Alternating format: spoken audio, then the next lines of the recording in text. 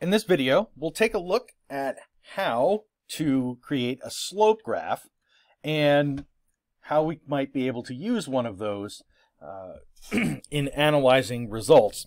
In this case, we'll go through the example in the book, and that was done using, once again, sports, because it's something where there's a lot of data sets available and easy to use.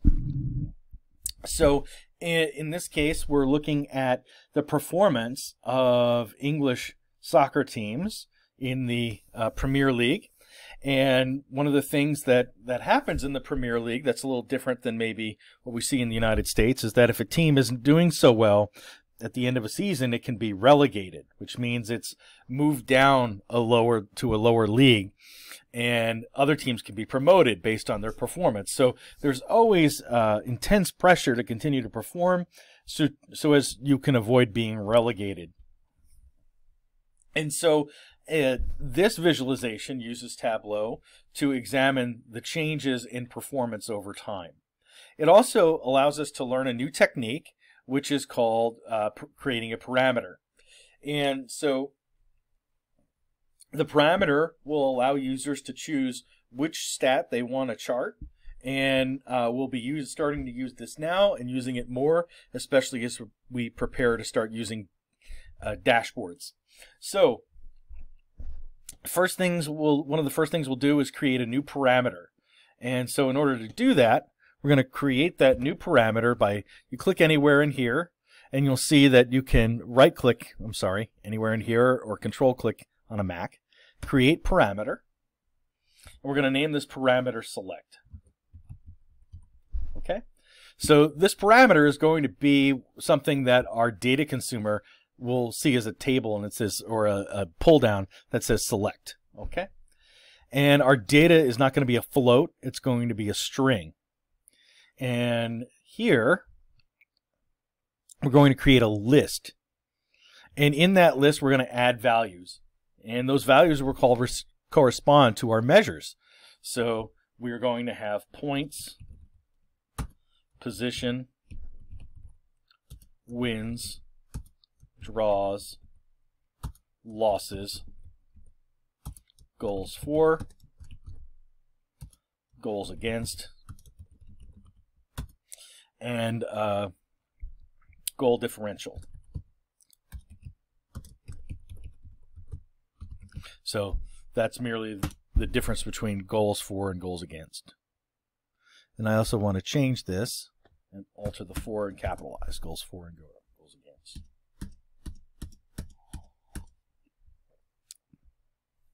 Okay, so we're going to have that list. It's select. It's a string. Okay, so we've created that parameter. So now if we right-click our parameter, we need to create some custom, some calculated fields to link the different team stats based on the user choice. So we need to create calculated fields for that. So we go to the parameter, and we right-click on it, and we create calculated fields. And then that gets a little extra because we'll do some coding. But we right-click, parameters,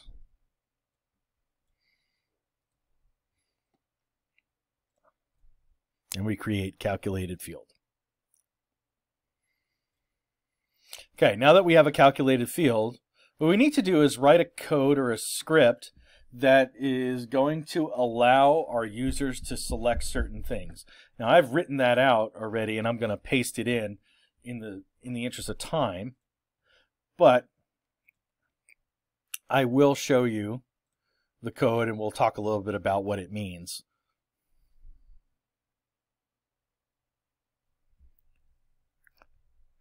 And here, in this case, our first calculated field is going to be called selected. Selected.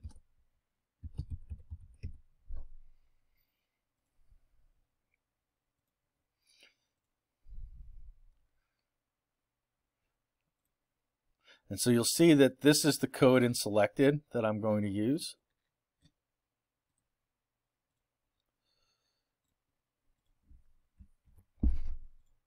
So in the case when select is chosen, so that select parameter here, so when we select that parameter, okay, when points is selected, then points, we drag points from here to here, that will appear. So if I was to erase this and start over, I would say when, right, some action takes place. And so the action that's going to take place is points. And so when someone's, and then points, and this has to match the case, points is selected, okay, then what's the return? Well, we're going to drag that P over, and that's what's going to show. And then you do that for each one of the conditions.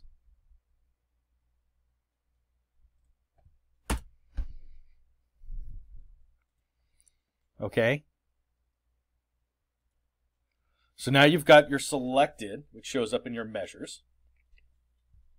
So you've got that first calculated field you made. Okay, now there's going to be your basic slope graph. So we take year right here, okay, and we drag year to the column shelf. So you have the year, and we want to change year to discrete. We want to change it to blue. So we want to change this to discrete because it's 2 years. Now we want to take the selected calculated field and put that on the row shelf. So we would take this calculated field, we put this on the row shelf. Okay? Now, once again, we change this from automatic and we want a line, right? For a slope graph, we want a line. Now we take club in dimensions and we drag that to the label card.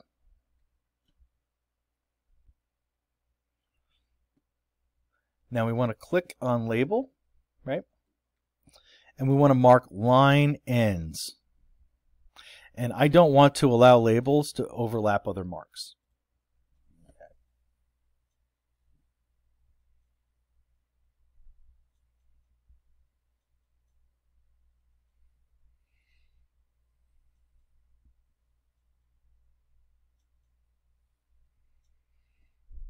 I also want to show parameter control because I want to select whether it be position, draws. So you get to see what happens here. Goals for, goal differential, right? So now you get to see how powerful this is. Points, position, and I want to drag this out a little bit more. There we go. Okay.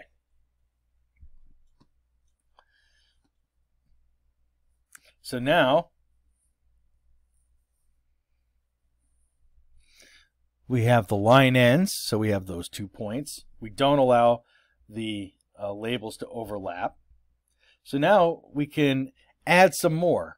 You'll also notice that we have single points. So in 2012, if we have a single point, so Queen's Park doesn't have another end of the slope graph, which means Queen's Park and Reading and Wigan, they were relegated to a different league. Whereas the year before, Crystal Palace doesn't have anything from the year before, and Hull City doesn't have anything from the year before, and Cardiff City doesn't, which means that they were promoted. So while these 3 teams went down, these 3 teams went up. Now, we want to use the other tools in our at our disposal to add more information. And so we can change the thickness of the lines. We can add color to the lines, right? And we can do that, add some more calculated fields to add more information to this graphic.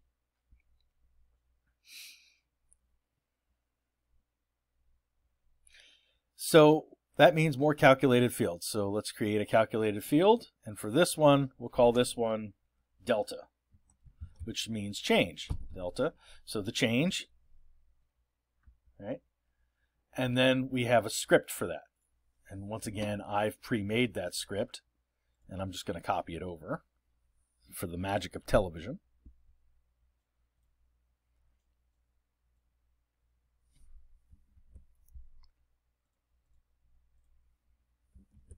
And so basically it's going to look up the sum of the what's ever been selected, right? The last minus the lookup sum of selected in the first. So, okay. So we now have delta. The next one we want to do is create a better or worse or direction. So we can go once again and create calculated field. We'll call this direction. And through the magic of television, I've created this already. I've called it better or worse there. But it's an if-then-else statement again.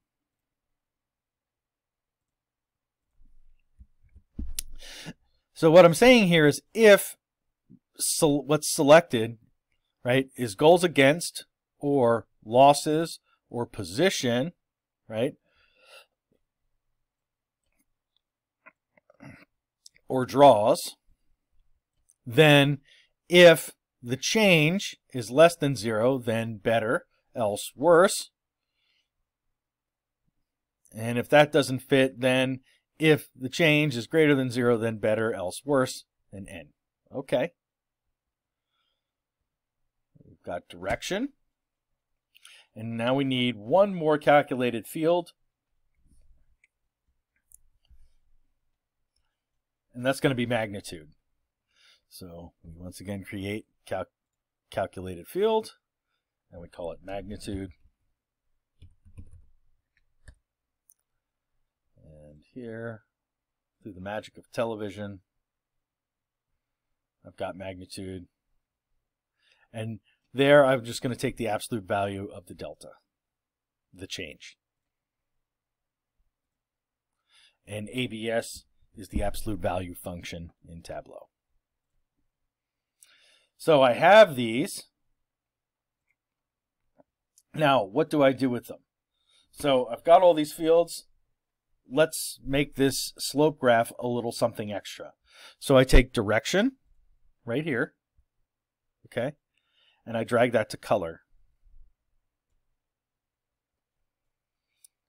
So if it's worse, right, it's this orange. If it's better, then it's this blue.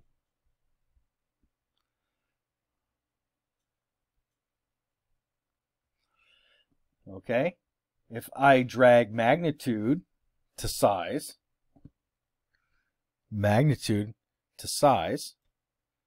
we're going to see just how much better or worse it was. And then I drag selected to label. Okay, and I change the label here so that the values are in line. So if I go here and I click these 3 horizontal dots, see how I have the text editor up, and I want to put these in line with a comma between them. Apply. Okay.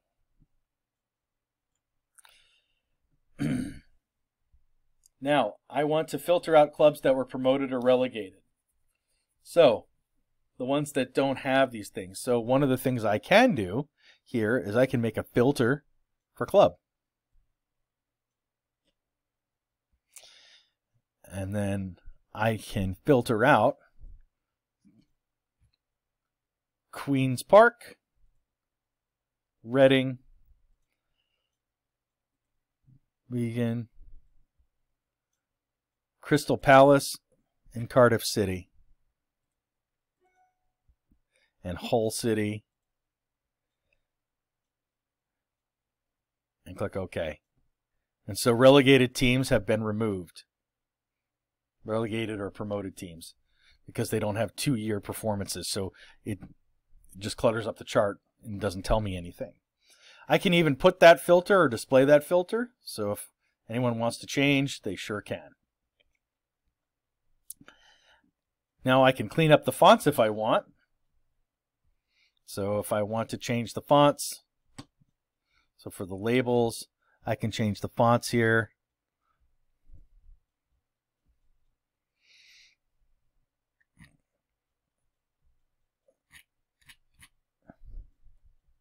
That's the Plantagenet. Let's see.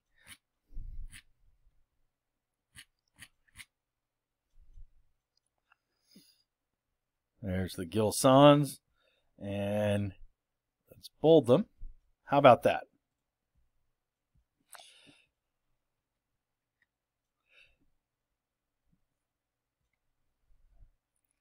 Now, that is our slope graph.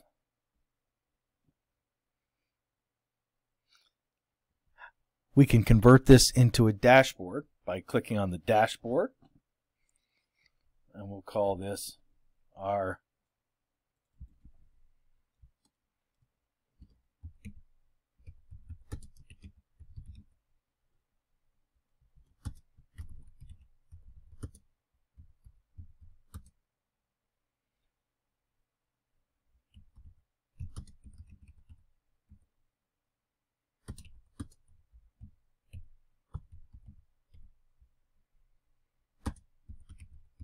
and so we're looking at the starts of these leagues.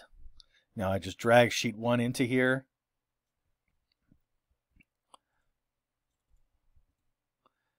I'll name the sheet the same thing.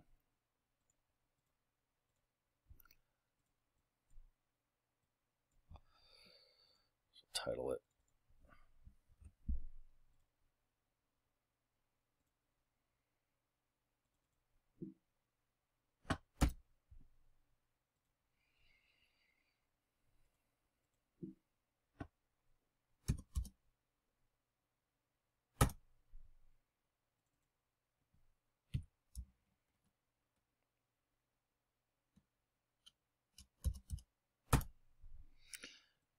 So we can't have the same name, so I've got them over here now.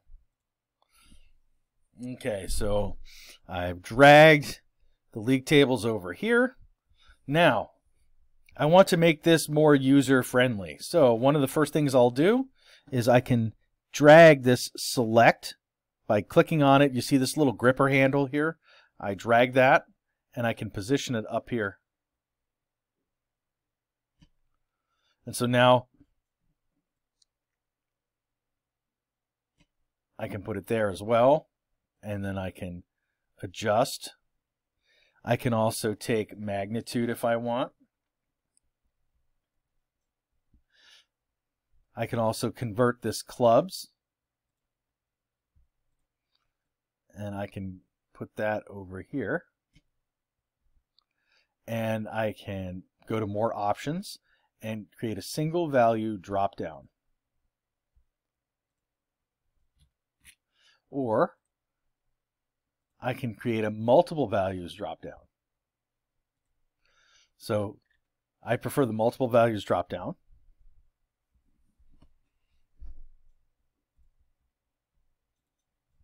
You could do the same here with position if you wanted. Right? You can change some of the things. And so now I have this interactive dashboard. It tells me magnitude, it tells me direction, and I can select position, I can select wins.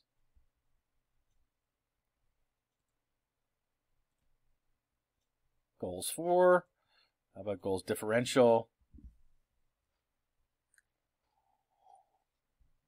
And so that becomes the slope graph. It gives us a chance to look at another way of creating a visualization.